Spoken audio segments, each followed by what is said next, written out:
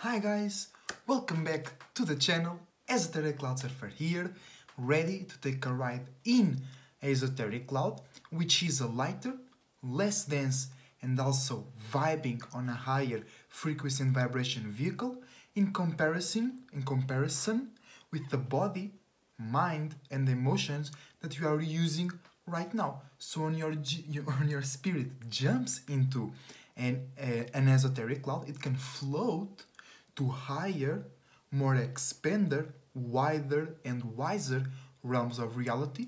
So you can look at your circumstances and you can look at yourself on a higher perspective and feel higher and lighter about yourself as well. So this is a quick short video, a quick short message about the North Node and the North Node energy, right? So what is the North Node? The North Node is your spiritual path.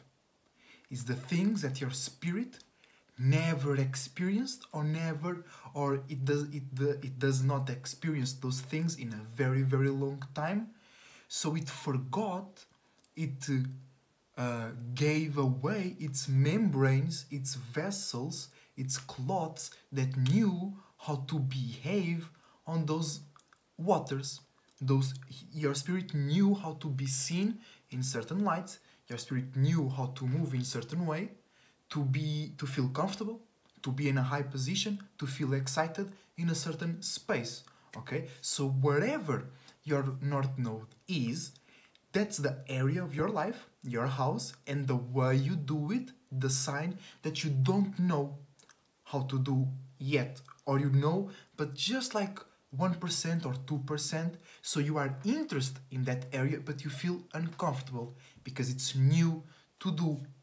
It's dark over there. There is no light. You have no example. Even if you receive an example, even if there is an example in that area, you can't see it. You don't have the right organs, you don't have the right vessels to receive those lights, to receive those examples. So even if there are 1,000 examples, 1,000 stars in that space, you will not be able to perceive it. So you feel alone, not supported, nobody understands you, nobody can relate with you, you can't relate with nobody, it seems only you have those problems in the world, things like that, right? And the thing is, people, places and things that share the energy of your North Node in one of their alignments, especially Sun, Moon, and Rising, right? They can make you feel nervous as well, or they can make you feel uncomfortable, or they can make you feel weird and you don't know why. Sometimes it can even trigger feelings of aggressiveness and frustration in you, because your spirit wants to go to that space. Your spirit wants to move and to be seen in that certain way. But right now, your spirit feels afraid. Your spirit doesn't feel big enough to fulfill that space. Okay? So you get angry or uncomfortable or you cringe when you see somebody doing things in your North Node way, because you want to do that, or because you resonate with that in a harmful way, because you want to do that and you can't, because it's just uncomfortable in general. You just think it's weird because you never experienced it, or you can't understand because you never went into those areas, but your spirit is very interested. Your spirit is motivated to go there. But sometimes when you are motivated, but you place a blockage in front of yourself, you get very frustrated. You can start to hate the representation of that block. You're not really hating that, okay? But that's another point, that's another story. I just want to focus that sometimes people, places and things that share your North Node energy can make you feel uncomfortable, irritated, scared, alone. They can have a lot of air and water signs, but you feel you can't connect with them, because every time you connect with them, you feel weird. You feel uncomfortable, you feel cringe. When you see, let's say you have your North Node in Libra, right? And you see a lot of people, and you have that one friend that he is always creating new ways to communicate. Yes, sometimes he's gullible, sometimes he's pushed around, sometimes he push others around, sometimes he's fake. Yes, but you feel cringe. You be like, I will never do that. I'm so up straight with what I say, or I just connect with the right ones. I'm not over there being a social butterfly, trying to connect with everybody. You say that, but internally, and you also say, oh, I feel cringe, because you want to do that.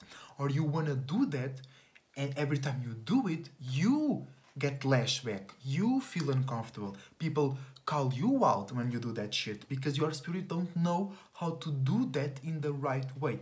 You are still learning. You are still going there.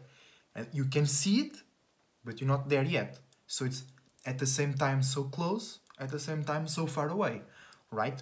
So, and that happens, you get triggered or you feel nervous, especially when, let's say, you have your North Node in Cancer. A Cancer sun, moon, or rising will probably make you feel nervous, scared, or alone, or they will manifest, especially because they Cancers, right? They will manifest people, places, and things, energies, spirits, for you to experience that. Especially if they are a sun sign, they will be like the representation of your North Node.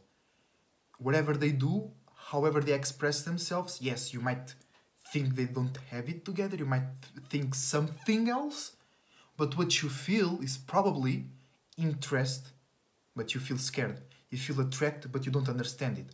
If there is a Cancer moon in this example, they will attract feelings and people, not them, but their friends or their family, they will make you feel weird, or they will present with situations, hey, you can take your business and do that, but oh, that's too personal, or I don't want to rely on my family because it's Cancer on that aspect, or but I have to ask my friends for help. Now, see, they are attracting things to make you feel uncomfortable, but at the same time, it's an opportunity for you to go and meet your spiritual path, right?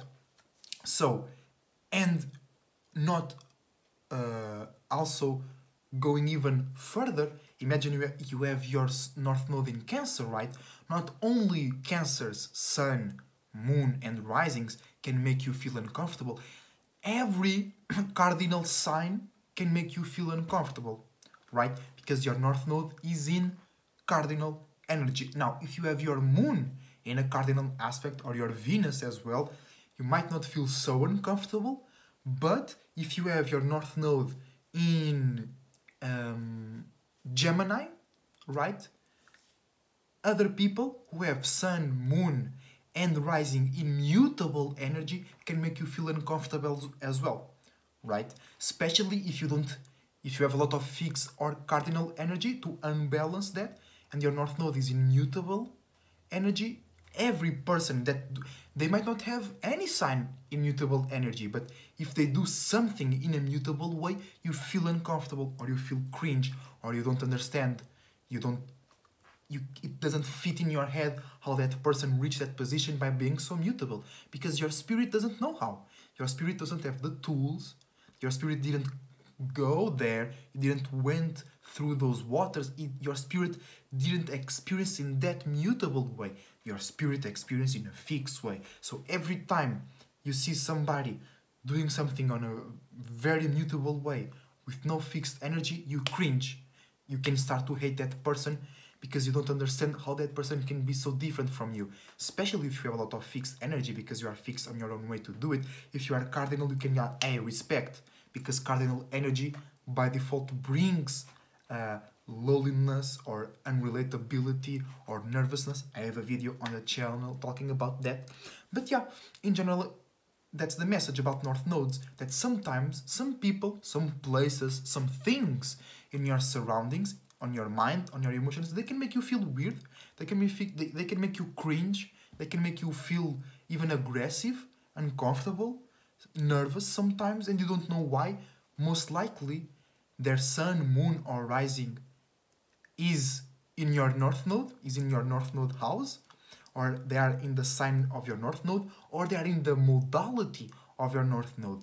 But that is a more vague concept because it will depend even more on the rest of your elements. Like I said, you have North Node in Leo, but your Moon is in Taurus, right?